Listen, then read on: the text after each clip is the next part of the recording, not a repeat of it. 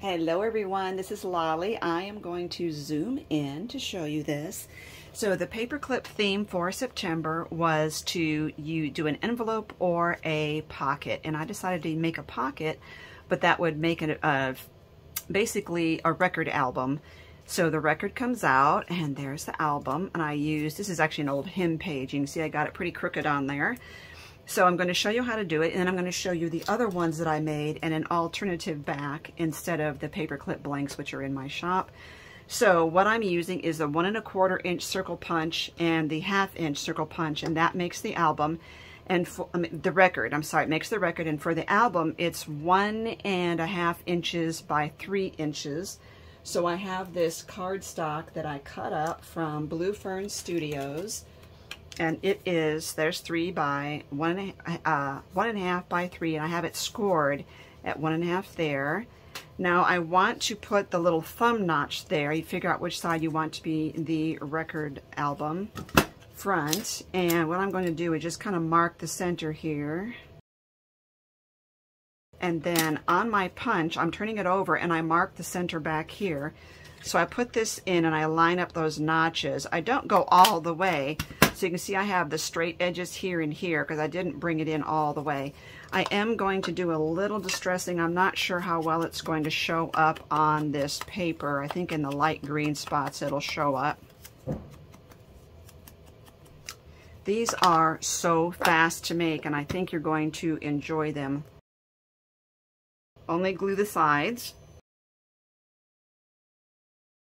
You want to clip that just for a moment while we're doing the album.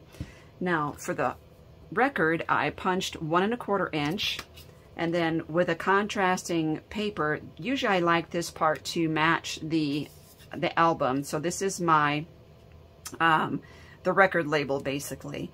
And to find the center of this, I cut out another piece of paper with that 1/2 inch punch. I folded it in half, opened it up, and folded it in half the other way. And now I see where the center is. So I can line that up and just poke a hole right there, right in the center. And that helps me to know where to punch the other hole. This I'm just eyeballing and guessing where this should go on the album. But you can always do the same thing with this. Cut one of these out in paper and fold it in half, and then in half the other way. Okay, so now that I have that, I'm taking a small hole punch, and I'm using the 1/8 inch punch from We Are Memory Keepers. This is on the Crocodile. And I am just, that little hole that I made, I can put that on there. Spin that around, make sure it gets a nice clean cut, and you have your album. So now that's what will go in there, and by now this is already ready, and I can put that in there now, or I can wait. And there you go. It's a nice snug fit on purpose because I don't want it just falling out.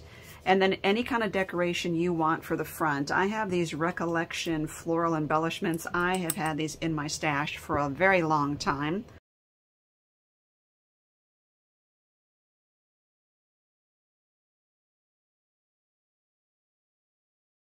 Now I'm going to push that down for a minute while I put this glue up. And then if you want some sort of center for your flower, you know, I'll show you the other albums I made, and you can see there are many variations on what you can put on your album, especially if you have a theme. If you have a song in mind, that would be really funny. I mean, really clever to kind of make your album to match a certain theme. I'm going to use Gem Tack, put that right in the center. Oops, a little too much. And so what I want to do is I have these gold pieces from Pink Fresh Studio. I'm going to put these in the lid because they don't pick up well from a silicone mat.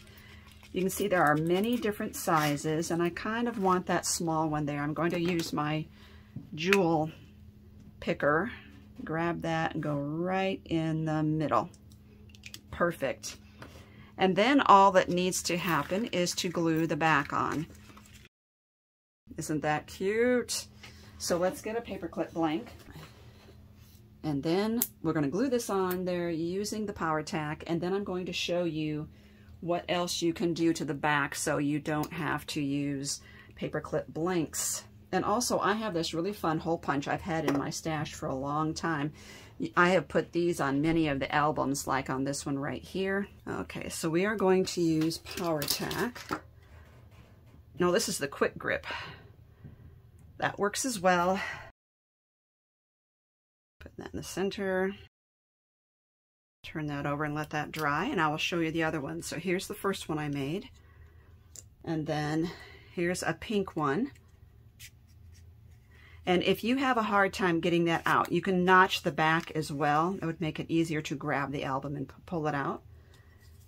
And I have this floral one, and I have a sunflower. It's basically a shank button that I cut the back of the shank off. And another one using Blue Fern Studio paper, and I added the music note to that one. So let's get these all here in front, and then I'll show you what else you can do for the back. There you go. Let's get those in the camera. And here's the other one I made, and it's this really cute bee, which is also a button. So if you look at the back, what I did was I just glued a paper clip straight to the back of here, and I made another album, and I glued the album on over the paper clip just to protect and hide the top of the paper clip. So how easy is that? You don't have to have the paper clip blanks. It's just another option. And there you have the collection, and so quick and fun to make. I think you're going to love making these. Thank you everyone for watching. The links are going to be under this video, so you need to click to expand the information and see all the supplies as well as all my other paperclip videos. Thank you everyone.